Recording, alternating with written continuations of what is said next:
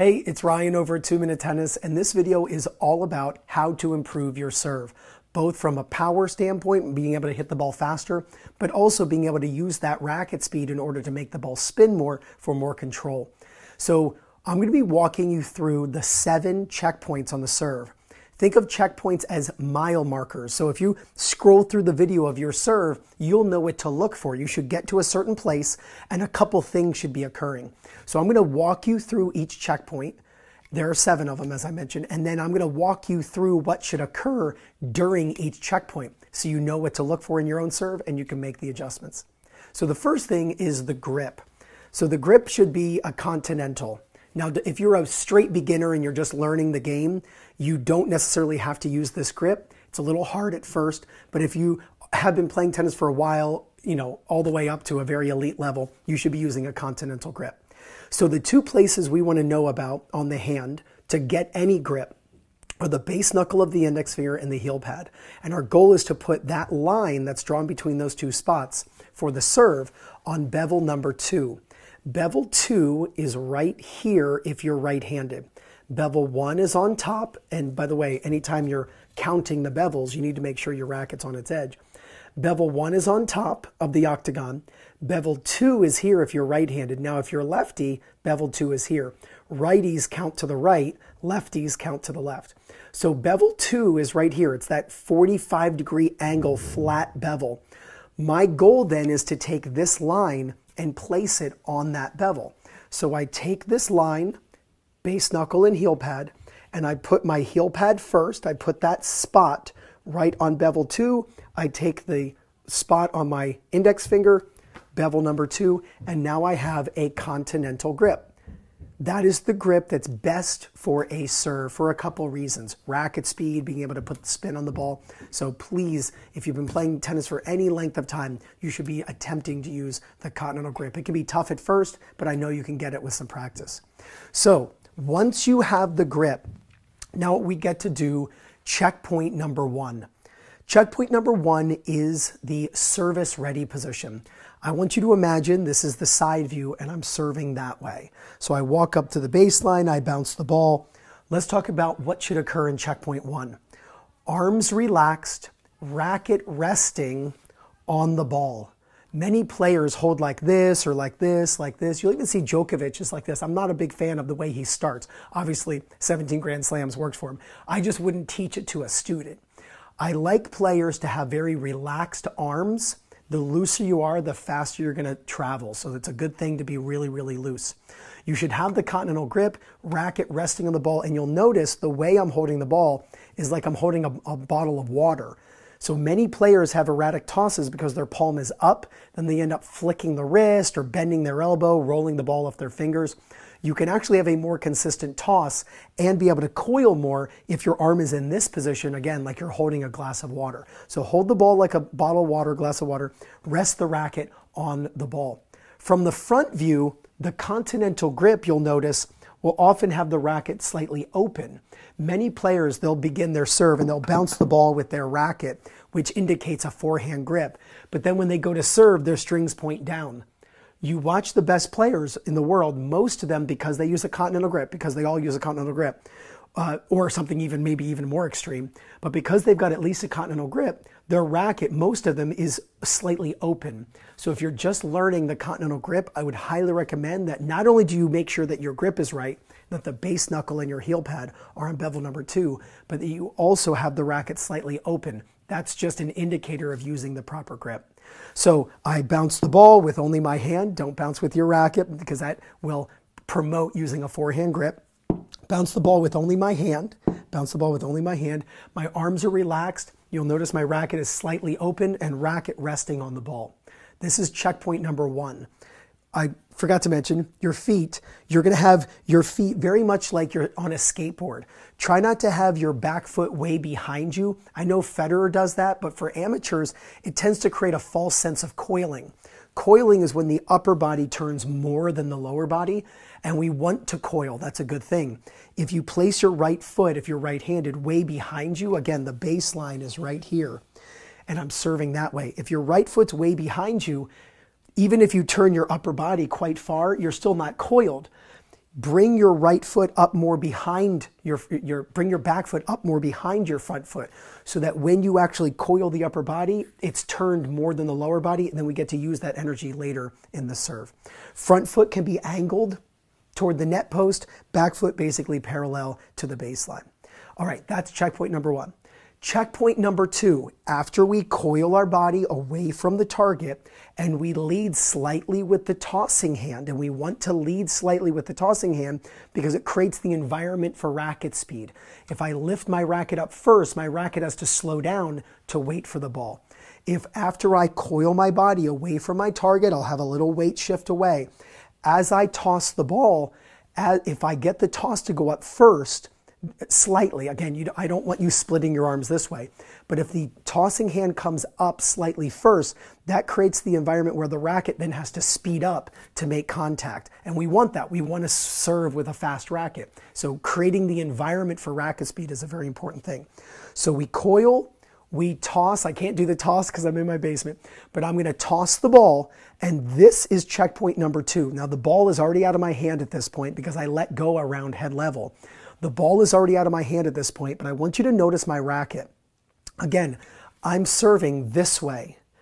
I'm not pointing the tip of my racket at the back wall or the back fence if you're indoors, right? Or if you're playing on a court. But I want you to notice where the tip of my racket is pointing. I actually just came across on Instagram a picture of Arthur Ashe tossing, and his racket's in this position. The tip of the racket is pointing along the baseline. This is what's called, or what I call, or what Vic Braden called, palm down.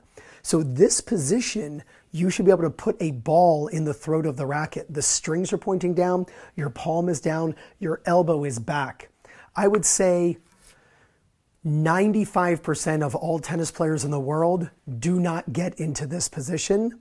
They're either trying to get into that trophy pose position, or worse, they get into a waiter's tray. So it's going to be really important when you toss the ball that you have your racket level to the ground, and you could place a ball in the throat of the racket. I would highly recommend, after watching this video, that you just go outside, toss the ball, don't catch it, just toss it, and then look at your racket. When the racket is around chest level, the racket should be level to the ground. From there, the racket obviously will go up into that trophy pose idea to be able to knock the birthday hat off the head. But in my experience, players bypass this vital position of throwing a football, an American-style football, throwing a baseball. Too many players, the moment they go across their feet, they try to get into the trophy pose. You will get into the trophy pose on the serve. Your racket will get here, but it's not if you get there that's important as much as it is how you get there. The racket, when it approaches the trophy pose, should be coming from in front of you to behind you. What we don't want is the tip of the racket pointing at the back fence and then you do a bicep curl. That is not the throwing motion. The throwing motion from the back, if I'm serving this way, the throwing motion isn't this. The throwing motion isn't this, like a bicep curl. It's not I bend and then throw. The throwing motion is this. The throwing position is my forearm is basically level to the ground. That's the throwing motion. So if I just put a racket in my hand, there's the position I was just talking about. A ball can sit in the throat of the racket. So again, I'm serving that way right now, and it looks like this. I'm relaxed, my arms are bent, racket is slightly open as you can see, continental grip. I rotate away from my target, I toss slightly first, and then my racket is level to the ground. Let me show you this. This position, this palm down position, allows us to then do what I always teach for the serve, which is knock off a birthday hat. Most players, when they serve, and I'm actually going to use my son's racket, just so it's easier and I don't hit the ceiling. Most players, when they serve, they would never hit the birthday hat. They go across, they've got a forehand grip, most amateur players, and they toss the ball, and then right here they flip. And their racket, like notice you can see the butt of the racket. Where I was demonstrating, you were looking at the tip of the racket, palm down, elbow back. So most players toss and they get into this position. So coaches who teach the trophy pose, you're on the right track, but in my experience, the trophy pose isn't drastic enough to get people to not do palm up. What you want, rather than the trophy pose, in my opinion, would be palm down, where you could actually place a ball in the throat of the racket. From this position, it becomes very easy then when you get into the trophy pose to knock a birthday hat off of your head. When you knock off the birthday hat, you are truly using a throwing motion. Please go out, if you're a coach, buy a ton of these and give them out to your campers, your students, adults, and juniors. If you're a parent, get these for your kids. If you're a player, go out and get a bunch of birthday hats and practice, checkpoint 1, the ready position, relaxed, coil and get into checkpoint 2, and then knock off the birthday hat. Most drills, and that I use too, most drills that coaches use to improve a student's serve is a drill that then once you do the drill, you come back to the court and then you work on the serve and hope that the drill helped. Whether it's serving over a fence or throwing your racket in a field, putting a bunch of balls in a sock, whatever it is, right? Those type of drills are great. You'll see coaches, they'll put they'll put the student's back against the fence, which I do not agree with, but they'll put their back up against a fence and they've got to swing like this. That's not really the path you want the racket to take anyway. But the idea is do the drill and then hope that it makes a difference in the student's swing. The beautiful thing about the birthday hat is you are actually hitting a serve and you get instant feedback. If I serve and I don't hit the birthday hat, I went palm up. If I serve and I knock the birthday hat off, and by the way, when you knock the birthday hat off, it's from front to back. I've had direct messages sent to me and they're like, wait a minute, do we hit the birthday hat on the way to the ball? No. You hit the birthday hat on the way back, then it circles around and hits. So please go out and get a birthday hat. This will mean the world to your serve. And if you're a coach, you'll be known as like the serve savant. Like you'll be able to fix anybody's serve. So once you got your checkpoint 1, once you've got checkpoint 2, and you make sure you toss slightly first, again, toss the ball like it's a glass of water. When you toss palm up, you'll start bending your elbow, flicking your wrist, rolling the ball will spin a lot. You want a ball that has very little spin, and the way you do that is by actually having your arm in this position, not this position, this position. If you've got a great toss, don't worry about what I'm teaching here. But if you're struggling with your toss, here's a nice fix for it. Toss with your palm to the side. Then the ball can't spin and you'll be super consistent. When you toss, the strings are going to be facing down. You're then going to knock the birthday hat off of your head. That's checkpoint number 3, the racket knocking off a birthday hat. Checkpoint 1, checkpoint 2, checkpoint 3. So scroll through the video and look for these positions. And if you don't see these positions, work on them and shadow them and try to get your body used to the feeling. Checkpoint number 4. Once you bring the racket in over the head, as the racket is knocking off the birthday hat, that is when your body is going to become exploding, right? So as you toss and you get into checkpoint 2, your body is going to be going down. And then as your racket passes in over your head, that's when your body is going to come up. Now, the reason we want to use a continental grip, that knuckle and heel pad on bevel number 2, the reason we want to use that grip is so that when the racket comes around on edge, right? So most players are like this. Most players have their strings facing up at this point. You look at the best servers at any level, the best servers at 3.0, the best servers at the 5 UTR, and then obviously the best servers in the world. The best servers, the ones who have the best spin and power and combination of both, come around on edge. So what you should look for when the butt cap is pointing forward over the net is that the racket is on its edge, looking like you're actually going to hit the edge of the racket. The reason we want this is because it requires pronation. Pronation is the fastest way to fire the forearm into the ball. You don't want to be hitting like this. There's no wrist flick. Yes, is the wrist a link on the serve? Yes, but you don't want to be going palm up to palm down. It's not like you're shooting a free throw in basketball and putting your hand in the cookie jar that's up on a top shelf. That's not how you serve. That's not the best way to serve. The best way to serve is to lead with the edge of the racket, and then as you get to the ball, turn turn the racket. And then your strings go, if you're right-handed, from facing left. Then you make contact. You can hit side spin still. You can still hit side spin.